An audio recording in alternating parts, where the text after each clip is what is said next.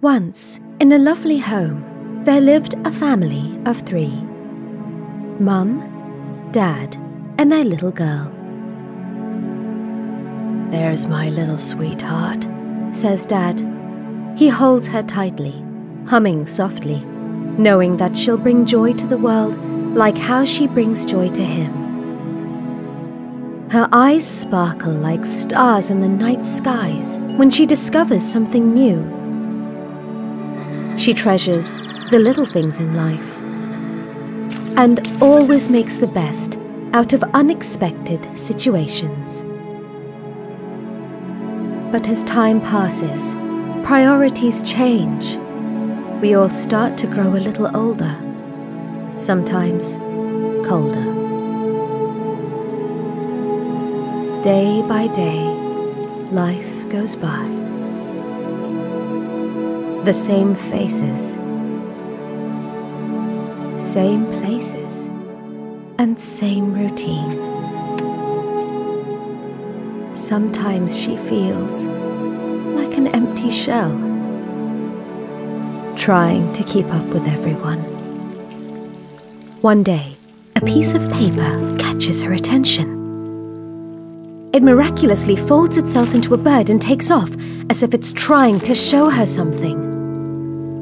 Instinctively, she follows it, running with her heart racing. But she can barely keep up, and the paper is gone. She turns and finds herself standing before a bookstore. But this is no ordinary bookstore. Within it lies an extraordinary machine, beautifully crafted with a touch of whimsy. As she gently places her hand on the machine, everything starts to come alive. She immerses herself into a world of stories and wonder.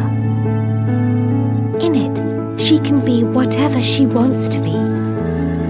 With sounds so surreal, it feels like she's a part of them, breathing life into everything and every word.